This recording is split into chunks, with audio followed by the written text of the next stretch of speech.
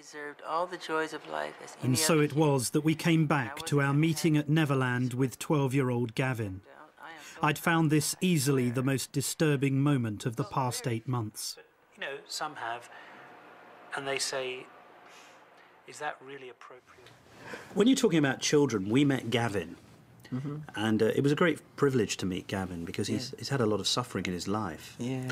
When Gavin was there, he talked about the fact that he shares your bedroom. Yes. Can you understand why people would worry about that? Because they're ignorant. But is it really appropriate for a 44-year-old man to share a bedroom with a child who is not related to him at all? That's a beautiful thing. That's not a worrying thing? Why should they be worrying? Who's the criminal? Who's Jack the Ripper in the room? This is a guy trying to help heal a child. I'm sleeping in a sleeping bag on the floor. I gave him the bed because he has a brother named Star. So him and Star took the bed, and I'm on the floor in the sleeping bag. Did you ever sleep in the bed with them? No. But I have slept in the bed with many children. I sleep in the bed with all of them. When Macaulay Culkin were little, Kieran Culkin would sleep on this side. Macaulay Culkin's on this side. His sister's in there. We're all just jamming the bed. And we wake up like dawn and go in a hot air balloon. You know, we have the footage. I have all that footage. But is that right, Michael? It's very right. It's very loving. That's what the world needs now.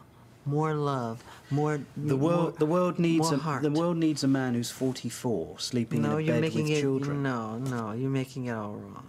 Well, tell me, help me. Because what's wrong with sharing a love?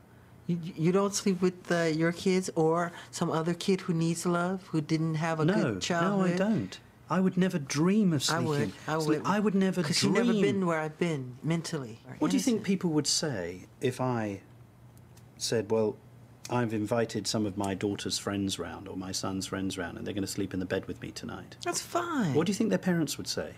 If they're wacky, they would say you can't. But if you're close family, like your family, you know them well, and But Michael, I wouldn't like my children to sleep in anybody else's bed. Well, I wouldn't mind if I knew the person well, and if I'm very close to Barry Gibb, Paris and Prince can stay with him anytime. My children sleep with other people all the time. And you're happy with that? I'm fine with it. They're honest. They're sweet people. They're not Jack the Ripper. I suppose the problem for many people is what happened in 1993, or what didn't happen. What didn't happen? Just cast your mind back. What was that like when you first heard the allegations that were being made against you? It was shocking, and I'm not allowed to talk about this by way of law. So, But how did you feel about what was being said? I'm not asking you to talk about what was said. I was shocked because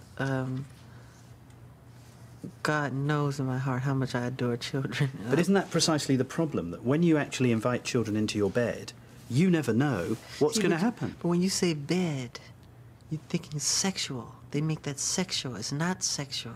But we're going to sleep. I tuck them in. I put a little music on, and do a little storytelling. I read a book. It's very sweet. Put the fireplace on. Give them hot milk. You know, we have little cookies. It's very charming. Very sweet. Sure. It's what the whole world should do.